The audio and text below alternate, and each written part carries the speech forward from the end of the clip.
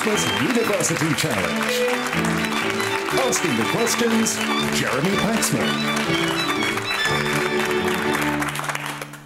Hello, tonight is the last first-round match in this festive competition in which teams of distinguished alumni show us that they know just about as much as the UK's brightest students, even if the act of remembering takes a tad longer. Out of 14 teams who bravely dared to take part, St John's College, Oxford and the universities of Manchester and Loughborough are definitely through to the semi-finals, and if tonight's winners can score 155 or more, they're guaranteed to go through too. Now, the first player for New College, Oxford, is the gardening correspondent for The New Yorker, but she's principally known as a novelist with works that have been longlisted for the Booker Prize and the Women's Prize for Fiction, shortlisted for the Orange Prize, and which have won the Somerset Maugham Award and the John Llewellyn Rhys Prize. Of their next player, it's been said that politicians dread more than anything being told that he's waiting for them in reception. In a career spanning more than 40 years, he's been a founding member of Channel 4 News, worked on Panorama, and was the political editor of Newsnight before rejoining Channel 4. He's won several RTS awards, and in 2018 he won the prestigious Charles Wheeler Award. Their captain is an award-winning documentary filmmaker and presenter, a National Geographic explorer, and a New York Times best-selling author of books including The Unexpected Truth About Animals, and she has a particular interest in sloths, being both a leading expert in their behaviour and the founder of the Sloth Appreciation Society, with the motto, "The slow shall inherit the earth." Their final team member is a writer and film director. His play, When Did You Last See My Mother?, is believed to have made him the youngest writer of the modern era to have a play performed in the West End. His stage adaptation of Laclos' Les Liaisons Dangereuses opened in 1985, and he won an Oscar for the screenplay of the film version 3 years later. He was nominated in the same category in 2007 for his adaptation of Ian McEwan's Atonement, and in 2020 he received a knighthood. Let's meet the New College Oxford team. Hello, I'm Charlotte Mendelsohn. I graduated in Ancient and Modern History in 1994, and I'm a novelist. My name's Michael Crick. I graduated in Philosophy, Politics and Economics in 1979. In my time in broadcasting, I spent 20 years on Newsnight, so I'm used to difficult questions from Mr. Paxman. I also write books, mainly biographies of politicians. This is their captain. Hello, I'm Lucy Cook. I graduated from New College in 1991 with a degree in zoology, and now I write books and make films, and I'm a broadcaster. Hello, I'm Christopher Hampton. I graduated in French and German in 1968, and I'm a playwright. Now, fleas are a very big deal for the first player for the University of Reading. She's an expert on them and has written books on them. Her work sees her undertake forensic casework for many police forces throughout the UK, using insect evidence in post-mortems to help solve murder cases. Their next team member has worked as a film and television critic for 9 years, beginning her career while still at university at BBC Radio 1 and 1 Extra as their in-house film critic. She's now freelance, contributing to numerous outlets, and has a weekly review slot on BBC Six Music's Breakfast Show.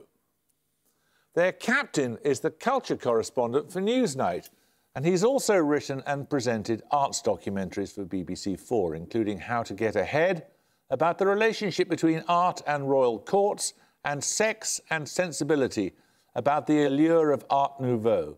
Before that, he was a correspondent for Channel 4 News, and he's the author of 4 non-fiction books, including a travel book about Cuba and an exploration of underground London. Their fourth player began his career as an art director before becoming a graphic designer and consultant for publications including Harper's Bazaar, GQ and The Observer.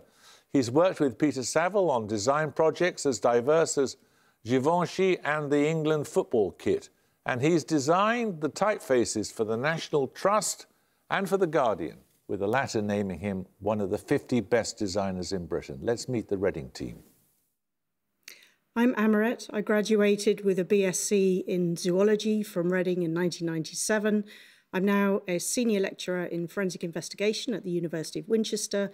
I'm a scientific associate at the Natural History Museum, and I am a consultant forensic entomologist. Hi, I'm Rihanna. I studied English literature with film and theatre studies at Reading, graduated in 2011, and I was Alumnus of the Year in 2013, and I am a film and TV critic. And this is their captain. Hello, I'm Stephen Smith. I studied politics and economics, at least some of the time, and I contribute to Newsnight, another programme on this channel that can be a difficult watch. Hello, I'm Paul Barnes. I graduated in typography and graphic communication in 1992, and I'm a type designer. OK, put your fingers on the buzzers. Here's your first starter for 10. In the early 17th century, which poet wrote, "This is the month, and this the happy morn, wherein the Son of Heaven's eternal King of wedded maid and virgin mother born"? The lines open his poem on the morning of Christ's nativity. New College Mendelssohn. John Donne. No? Anyone want to buzz from Reading? You may not confer, one of you can Reading buzz. Barnes. Milton. It is John Milton, you're right. Your bonuses are on shorter words that can be made using any of the 9 letters of the word midwinter. In each case, give the word from the definition. Firstly, a 7-letter adjective meaning temporary or provisional, usually until a permanent decision is made.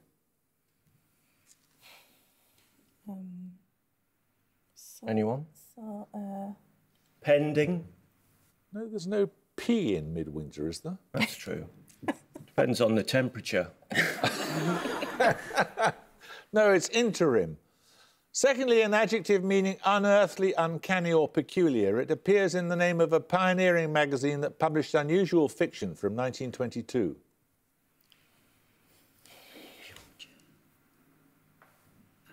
No. It's got to have a W in, hasn't it? It's maybe creepy, weird. Creepy, weird. I can only think of 40 Times, but that doesn't sound right either, Jeremy. No, it isn't right. No. Weird would have been right. OK. As in Weird Tales, but I'm not going to give you the points because you gave 2 words, weird and creepy. And a noun, finally, denoting a representative assembly used nowadays in connection with Japan and formerly of Germany. What's the question?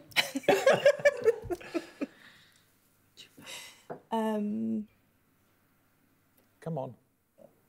I didn't actually understand the question. Can you repeat the question? Are you allowed to? No, I to? can't repeat the question. It is Christmas. It's diet. Give it to us. Oh, diet. Fine, now 10 points for this. European, Chinese and American are 3 species of which deciduous tree of the genus Castanea? The European species, prized for the edible nuts within its prickly... New College Cook. Chestnut. Chestnut is correct. Well done. These bonuses are on cities and towns located north of the Arctic Circle. Give the name in each case. Firstly, what is the largest city north of the Arctic Circle? Founded as a supply port in the First World War, its name is thought to derive from a local Sami word meaning edge of the earth. Murmansk? Or Are you sure about that? No, I'm not sure about it. Could it be Spitsbergen? Could be, well, hang on. It's meant to mean... It's Sami for, what was it? Sami for, I missed it. Sami for edge of the universe or something. Yeah. Do you know Sami, Charlotte? I don't speak Sami much. I'd say Murmansk. You would, you? You're very confident. Murmansk. No, I'm not, but I think good. it's more likely than Spitsbergen. And not Svalbard or Spitsbergen. OK, Murmansk. Murmansk. Murmansk is correct. Yes, well done. What is Sweden's most northerly town? It is in the process of being moved 3 kilometres to the east to avoid being swallowed up by the world's largest iron ore mine. No idea. Is Svalbard even in Sweden? No, that's in Norway. Thanks. Yeah. OK. Come on. Slow. You can't. No. That's Norway. Well, then it's definitely not quickly, that. a Swedish... The only one I've heard of is Stockholm. Stockholm. Yes, no, Well, it's can't not be Stockholm. Well, let's make up a word then. A word. A Swedish word. Think Go of on a then. Swedish word. Svalbard. Svalbard? No, it's not Svalbard, it's Kiruna. Oh, honestly. Located on 2 islands to the west of the Norwegian mainland, what is the world's northernmost university town? Oh, that's where Linnaeus was. It's Uppsala. Oh, yes, excellent. Go on. Yes. Yeah, Do it. yeah. Uppsala. It's Tromsø. Oh. 10 points for this. Almost wicked in its indifference, and the motto, the gospel of the person who lives upon the work of another. These words appear in 19th century citations in the OED of what doctrine advocating minimal government interference and known by a French New College term... Mendelssohn. Libertarianism? No, you lose 5 points. Oh, zoot. And known by a French term meaning allow to do. Reading Dillon. Anarchy. No, it's laissez-faire. 10 points for this. What single letter of the alphabet links the symbol for the voiceless velar fricative in the International Phonetic Alphabet, John Singer Sargent's portrait of the French socialite Virginie Gautreau, and a phenomenon whose discovery led to the award of the first Nobel Prize in Physics? New College Mendelssohn. X. X is correct, yes. You get 3 bonuses on mathematicians who died in 2020. After an English mathematical physicist, what name is given to a sphere, shell or bubble that is a hypothetical concept of creating a solar array around a distant star to maximise energy capture? Ring? Pass. No, Let's try. Ring? That's Freeman Dyson. Described as Archimedes, Mick Jagger, Salvador Dali and Richard Feynman all rolled into one, which mathematician created the evolution simulator known as the Game of Life? Could it be Feynman? Did Robert Feynman die recently? I've no idea. He's the only sexy mathematician I've ever heard of. OK. I don't even know I if don't he think was. sex comes into it, actually. But... Jagger, come on. Robert Feynman. No, it was Conway. The method used to set targets in rain-affected one-day cricket matches was created by the statistician Tony Lewis, who died in 2020. And which fellow Lancastrian? I mean, anybody? Any words at all? Yeah, exactly. Any 2 words? Shuttleworth. No, it's nearly right. It's Duckworth. Oh, man! Morally correct. Right, we're going to take a picture round now. For your picture starter, you'll see a map of part of the UK. For 10 points, name the national park area that's been highlighted. New College Cook. Glencorns? Glen who? Glencorns? No. No. Reading Barnes. Cairngorms. It is the Cairngorms, you're right. Oh. The Cairngorms are home to the only herd of wild reindeer in the UK, introduced in 1952. For your bonuses, I want you to identify 3 more areas around the world that are home to significant wild reindeer herds. First, this Canadian territory. Any thoughts? No, if it's not Vancouver, I don't know. I want to say Saskatchewan, just for the pleasure of saying it, but... No, it's not. No. It's Yukon. Secondly, name this peninsula. Somewhere in Russia. Where? Bering? Is Bering Strait's up there? No, the Bering Strait's are at the right. That's all we have at this time. No, because the Bering Strait's between America and I've got Canada. no idea. Bering Straits? No, it's the Taimyr Peninsula. And finally, name this archipelago. So that's part of Norway. Didn't they say it's Spitsbergen? I'm pretty sure it's on the shipping forecast, but that doesn't help us. What are those islands? North at Sarah. Spitsbergen. No, it's the Svalbard area. Spitsbergen is one of the islands, as far as I recall. 10 points for this. Humulones are a chemical constituent of what herbaceous perennial plant, distinguished by its bitter and aromatic properties? Varieties include Simcoe, Mosaic and Styrian Golding. New College Cook. You? No. Reading Smith. Holly? No, it's hops. 10 points for this. A Boy Called Christmas, The Girl Who Saved Christmas and The Truth Pixie are children's books by which author? His non-fiction works include Notes on a Nervous Planet and Reasons to Stay Alive. Reading Smith. Matt Haig. Matt Haig is correct. Well done. You get a set of bonuses on Christmas music. Who was on the throne of Russia when Tchaikovsky's ballet The Nutcracker was first performed? His son Nicholas II succeeded him 2 years later. Well, we're going to say Nicholas I, but it's well, not Nicholas it's better I. than nothing. It is better than nothing. No, it's Peter the... Peter, look at Peter. What do you... It's bound to be one Nicholas or Peter, I don't know. We're going Peter, Jeremy. Well, you're wrong. It's Alexander III. Oh, well. Who was the US president when Bing Crosby first recorded Irving Berlin's song White Christmas? So is it Roosevelt or Hoover? Was it Hoover before Roosevelt? Let's go for Roosevelt. Yeah. What do we think? Yep. Roosevelt. Go Roosevelt. Roosevelt? Which one? FDR. FDR is correct, yes. Yeah. Who was the UK Prime Minister when the Spice Girls achieved their third consecutive Christmas #1? It's got to be Tony. So Tony Blair, Oh, surely. is it tricky? Is it? What about Brown? It might have been. No, No. it's not. No. I think it must have been Blair, right? It's either Blair or Major. Yeah. Oh. Their third yeah, because I think it's going to be Spice Blair. Girls was... Yeah, shall we go? Yeah. Tony Blair. Tony Blair is correct. So 10 points for this. Which novel of 1924 opens with the assertion that there is nothing extraordinary about the fictional city of Chandrapur except for, at 20 miles distance, the Marabar Caves? The author is E.M. Forster. New College Mendelssohn. Passage to India. Passage to India is correct. Your bonuses are on pairs of authors who share a given name. For example, Mary Beard and Mary Shelley. In each case, name both people from the descriptions. Firstly, the authors of the early 1990s work, The Beauty Myth, and the 2016 novel, The Power. Naomi. It's Naomi. Naomi, isn't it? Yeah. Naomi. Right, we'll give you that, Naomi Wolf and Naomi Alderman. But from now on, you've got to give the whole name. Secondly, the authors of Everyday Sexism and Little House on the Prairie. Laura. It's Laura. I'm going to nominate Mendelssohn. Laura Bates and Laura Ingalls Wilder. Correct. And finally, the authors of the 1704 treatise Optics and the 1950 collection I, Robot. Isaac. Well, Isaac. it's Isaac Asimov Yeah. and Isaac Newton. Go on. Correct. Yay!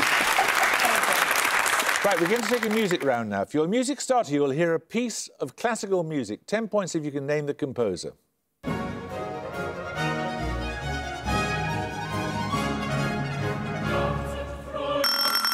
New College Hampton. Handel. No, it's not. You can hear a little more Reading if you like. You may not confer.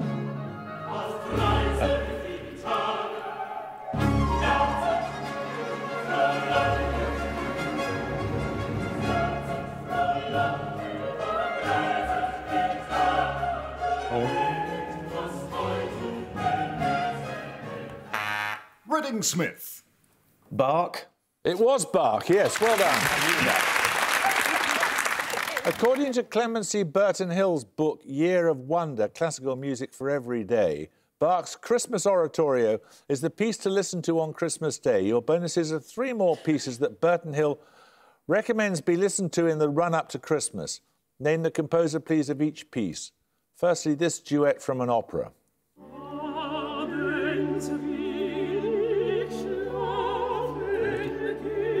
I always go Verdi. I mean... But is it...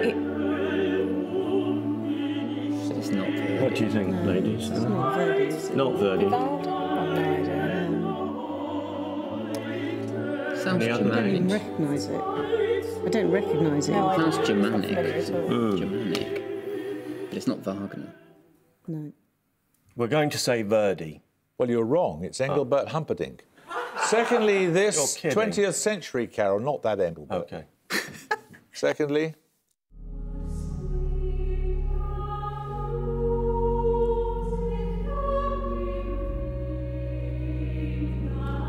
20th century carol. 20th century. British. I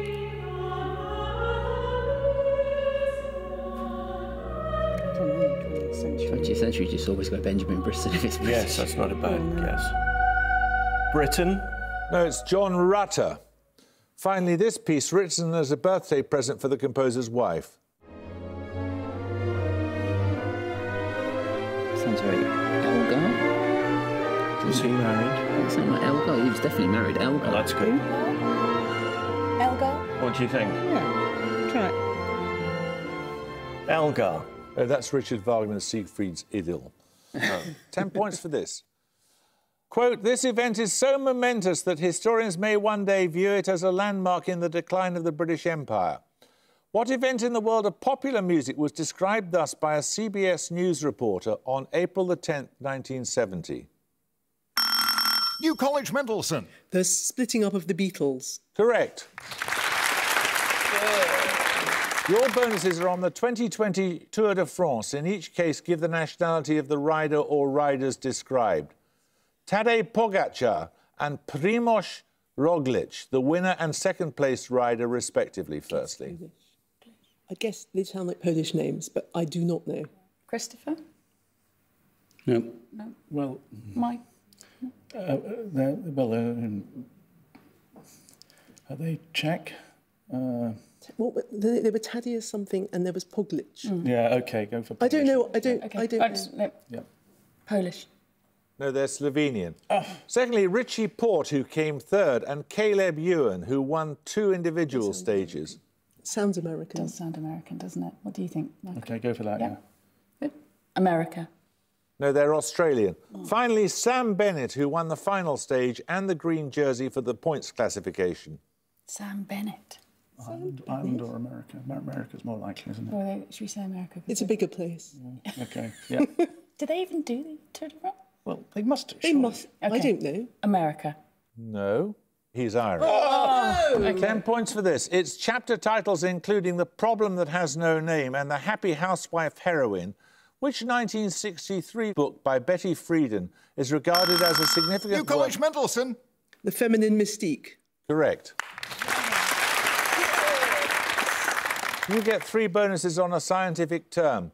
From the Latin for thread, what word can denote the infusible conductor of a light bulb, and in botany, the part of the stamen that supports the anther? It's a filament. Filament. I think it's a filament. It is, isn't it? Yeah. Filament. Filament is correct. In 1907, the General Electric Company introduced a lamp with a filament of what Group 6 metal? It has a melting point of more than 3,000 degrees. Tungsten. I'd guess tungsten. Yeah, tungsten. Tungsten is correct. And in biology, finally, the sliding filament model describes the way thick and thin filaments slide relative to one another in which tissue of the human body? Sliding filament. I have no idea. Which tissue? The eye? I'm guessing the eye, but I have no idea. I'm making it up. Which tissue of the body? Muscle? Muscle. Muscle is correct. Right, we're going to take another picture round. For your picture starter, you'll see a painting. For 10 points, please name the artist. Reading Barnes. Turner. Turner is correct. Slave ship or slavers throwing overboard the dead and dying. That was in the collection of the Museum of Fine Art in Boston. The museum celebrated its 150th birthday in 2020. Your picture bonuses are 3 more significant works from its collection.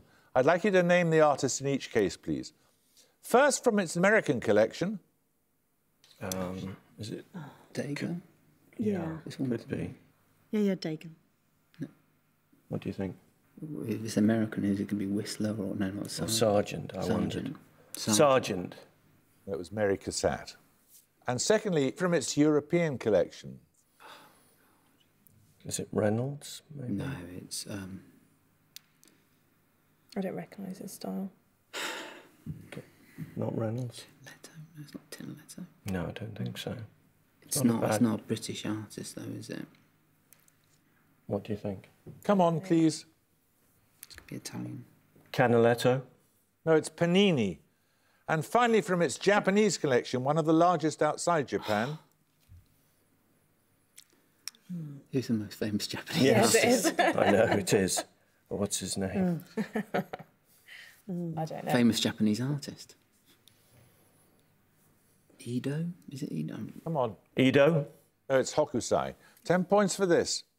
The centre of a culture that dominated the Aegean in the mid-2nd millennium BCE. At which ancient city did Sir Arthur Evans lead excavations from 1900? New College Hampton. Knossos. Knossos is correct. These bonuses are on music. Which British performer is known as the God of Hellfire from the opening of his 1968 single Fire? Oh, is it Adam Ant? No. Who are we talking about? Fire. Fire. It's Arthur Brown. Arthur Brown, isn't There's it? Yeah. just- Arthur Brown? Arthur Brown is correct. Done. Brown was an exponent of what musical subgenre marked by manic psychedelia, outrageous onstage behaviour and macabre props? I need a two-word rhyming term. Glam rock. It's got a rhyme. Oh, rhyme. Oh, sorry, I missed that one. Quick. If we don't know, we just Come on. skip it. Mash trash. What about that? Something like that, you know. Just pass. Don't know. Make something up. Shock rock. Never Sometimes heard described as the godfather of shock rock, which US artist had a major hit with Schools Out in 1972? Alice Cooper. Alice Cooper is correct. There's no need to buzz, Reading. Right, 10 points for this. Phenicopter, meaning red-feathered, is a poetic name for what large wading bird whose Spanish-derived common name roughly conveys this sense?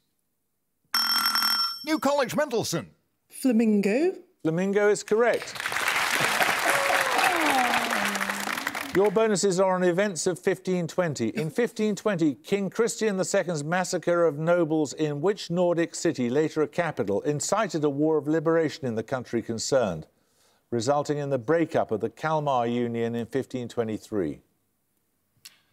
Did you say it was a Scandinavian? Well, it's got to be Oslo, Copenhagen or Stockholm, hasn't Christopher's got an idea. Danzig, would it be? Did he say it was a Scandinavian city? it? Yes, and it was later a capital. So it has to be Oslo. Oh.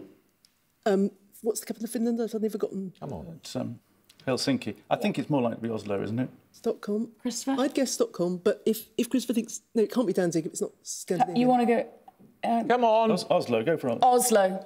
No, it's Stockholm. Commissioned by the future Pope Clement VII in 1520, the Florentine Histories is the longest work by which Renaissance thinker? Renaissance thinker, it's not Machiavelli, it's not... Come on. It's not Vasari, because he was Lives of the Artists, but you could say Vasari, but I'm sure that's not right. I just don't know. Pico della Mirandola. Say that. Yes, I'm nominating Christopher. Pico della Mirandola. No, it's not. It's Machiavelli. Which explorer commanded the ships that in 1520 became the first to sail from the Atlantic to the Pacific Oceans? And the answer to that was, of course, Magellan. Getting bad luck, 60 points. Never mind. You didn't have to do it. New College, you're not going to go through to the semi-finals because you're not one of the 4 highest-scoring winning teams. But you won nonetheless, and that's all that counts. Thank you very much for taking part. I hope you can join us next time for the first of the semi-finals, but until then, it's goodbye from Reading University. Bye. Bye. It's goodbye from New College, Oxford. Bye. And it's goodbye from me. Goodbye.